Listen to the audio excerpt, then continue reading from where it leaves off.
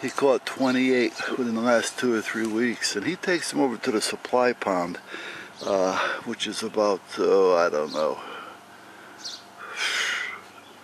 5-10 minute ride from here, 5-6 miles, but between the traffic and going through town and stuff like that, it takes a few minutes. But anyway, and he releases them over there.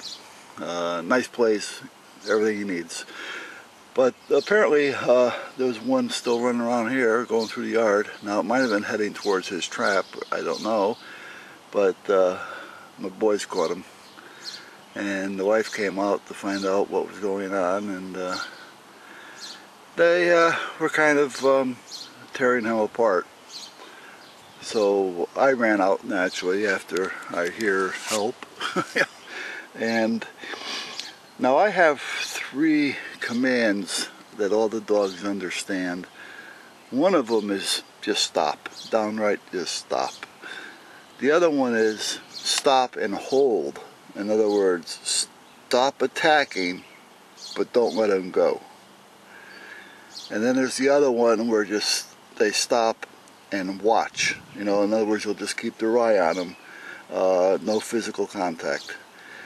So once I gave the command, to just stop, and no physical contact, I went over and I picked him up with a snow shovel and put him into a bucket. And I thought I seen a little movement, which means I'm hoping anyway, he was just playing possum.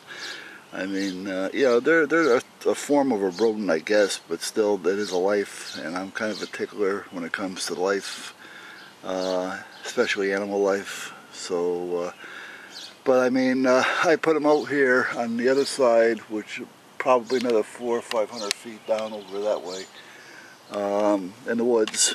And if he was playing possum, or he can recover, he's safe over there. There's plenty of water because I got a little pond over there, and he'll be okay. And if he's dead, well, then he'll just decompose over there, and it's far enough away to where we won't get any odors or anything. So, but we had a little bit of excitement this morning. But it's good to know the boys stuck to their training, which was good. So, is it possibly at the cost of a life, but at the same token, it shows that the training is still there. So, but anyway, I gotta get the tractor up and do some work in the yard. So, and then I gotta build a gun rack. So, I'll keep you informed on both.